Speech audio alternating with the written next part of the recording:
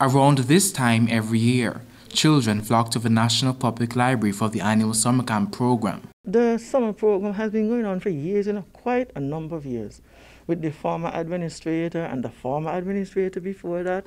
When I came to the public library in 2009, we started this leg of the summer program in 2010. I just tweaked some things, and just kept the rest of the things going. This year, National Public Library Director Willis Mannix says the library was faced with a significant challenge. COVID has changed the world, that is for sure. And because of COVID, we know the children, they expect to have a summer program every year, and we had to stay connected to the children. After brainstorming, they've come up with a solution. This year's camp will be completely virtual. For the teens, that means they'll be tuning in via Zoom. We're planning on having a virtual driving class. Everybody wants to learn how to drive. So we're doing a virtual driving class. We're planning a virtual hike. One portion of our initiative is called Lit Teens.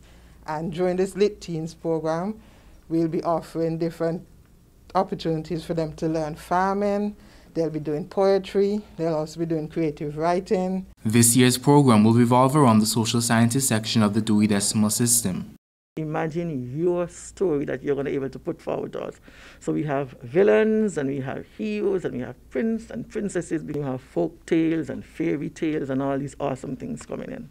There will also be a separate camp for the younger patrons. With the Summer Reading Program 2020, the Children Edition, we will be having basically episodes that will be held on our YouTube channel, Antigua and Barbuda National Public Library, daily. Children will be kept engaged with a number of daily challenges. Since the announcement has been made, what's the reception been like? Oh my, so many persons. Persons have just been calling.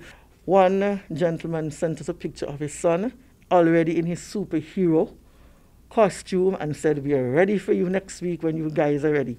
A limited number of packages will also be available for participants at the National Public Library on Friday.